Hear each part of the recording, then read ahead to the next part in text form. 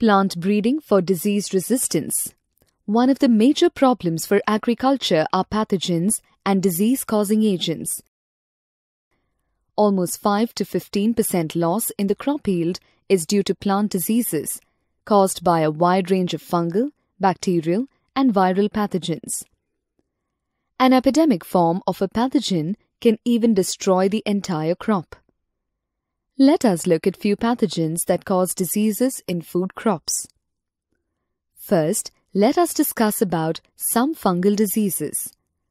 Fungi are the primary cause of disease in crops.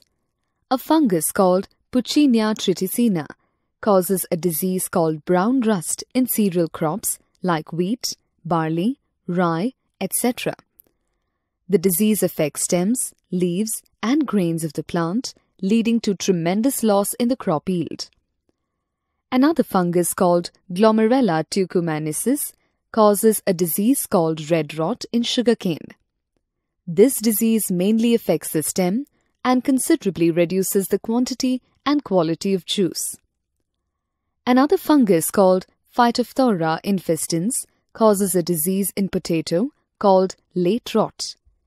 It is the most deadly disease of potato crop. Let us now discuss few bacterial diseases. A bacterium called Xanthomonas campestri causes a disease called black rot in crucifers. Crucifers are leafy vegetables like cabbages, garden cress, broccoli, etc. The disease looks like a yellow-brown patch on the leaves, which slowly spreads to other parts like veins, roots, and stems as time passes. Viruses also cause diseases in plants. Let us now discuss about some viral diseases in plants. A virus called tobacco mosaic virus causes a disease called tobacco mosaic in tobacco and other plants. The disease forms white and black or sometimes yellow and green patterns on the leaves, which looks like a mosaic. This causes malfunction of leaves and other growing parts. Another virus called turnip mosaic virus causes a disease called turnip mosaic in cruciferous plants. This disease forms pale-colored ulcers on the leaves, which stunts the growth of the plant. There are a number of factors that are responsible for the development of diseases in plants. Some of these factors are host genotype, pathogen genotype, and the environment.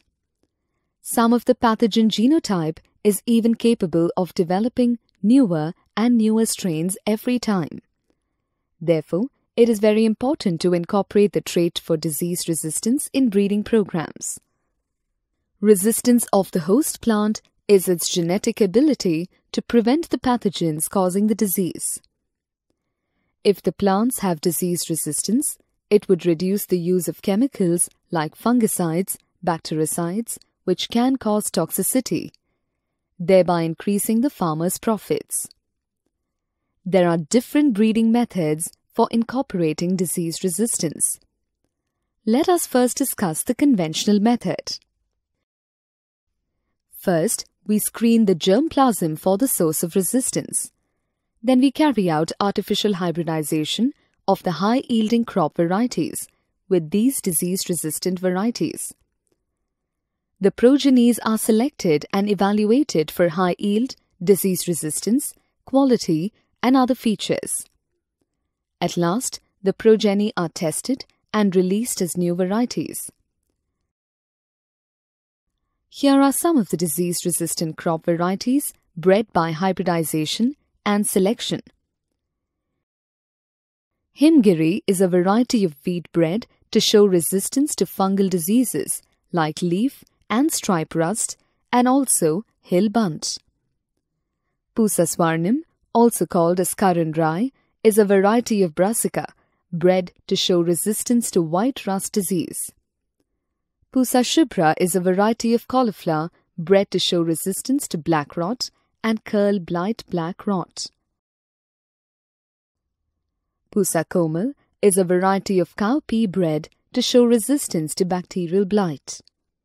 Pusa sadabahar is a variety of chili bred to show resistance to chili mosaic virus, tobacco mosaic virus, and leaf curl. Adding disease resistance by this method is subjected to many limitations. In this method, we can add disease resistance only if the disease resistance allele is present in the germplasm. Generally, there will be only limited number of disease-resistant genes in the germplasm. Due to this, the plant will show resistance to only few number of diseases. Genetic engineering. Due to the improvement in genetic engineering, we were able to overcome the limitations of conventional breeding. Genetic engineering allows us to incorporate resistance genes from unrelated species into the plant genome. For example, a resistance gene RX01 from maize plant was incorporated into rice plant by this method. This gave the rice plant resistance to a bacterial disease called bacterial street disease caused by pathogen called Xanthomonas oryzae. Similarly, numerous other resistance genes can be incorporated into a single plant. Note, by this method, we could incorporate artificial genes as well as genes from microorganisms into plant genome. Mutation breeding. Another method of creating disease resistance is mutational breeding. Here, we use chemicals and gamma radiations to induce targeted mutations in the selected plants. This sometimes creates desired characters which are not found in the parent plant. Since these changes are heritable, the plants with desired characters are then selected and used as a source in breeding of new plants. This type of breeding is known as mutation breeding.